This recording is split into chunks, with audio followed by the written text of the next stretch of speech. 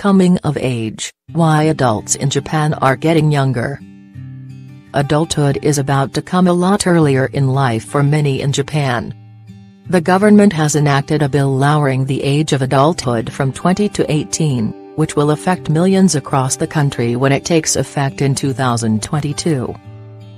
It's the first time the age of adulthood has been changed since it was set in 1876. What will 18-year-olds be allowed to do?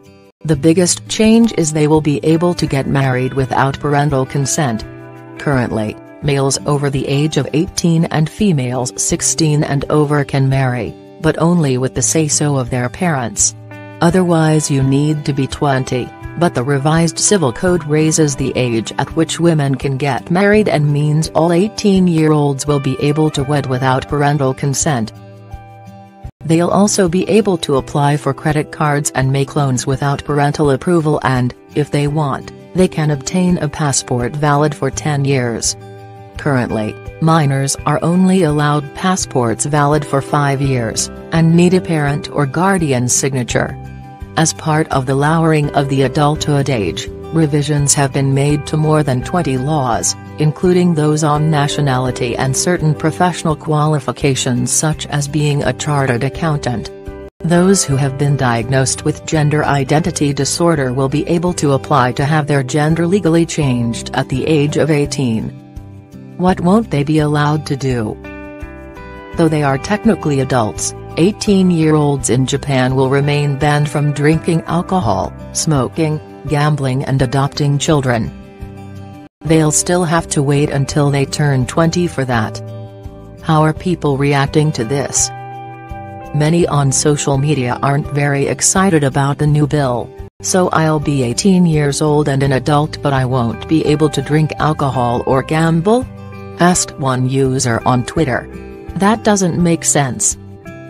I can take a loan when I'm 18, but drinking will still be prohibited, another user pointed out. Some also pointed out that there might be confusion around the coming-of-age ceremony, a Japanese holiday that is held in January every year for those aged 20 to officially welcome them into adulthood. So what happens to our coming-of-age ceremony? Do we still celebrate it when we're 20? Said one Twitter user. January is university entrance exam season for 18-year-olds. So we can't have our coming-of-age ceremony then, so when is it going to be? One Japanese user asked, why the change? There have been arguments around the legal age of adulthood in Japan for decades, and the Legislative Council of the Ministry of Justice had in 2009 released a report recommending the age of adulthood be lowered to 18. Members of the governing Liberal Democratic Party say lowering the legal age of adulthood will help revitalize an aging society with a falling birth rate. In 2015, the government lowered the voting age from 20 to 18.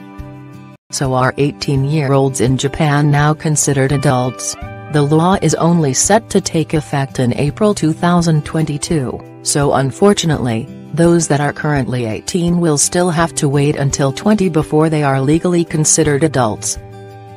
This means that today's 14-year-olds will be among the first batch of teenagers to fall under the new law, only 4 years to go. Additional reporting by the BBC Sakiko Shiraishi.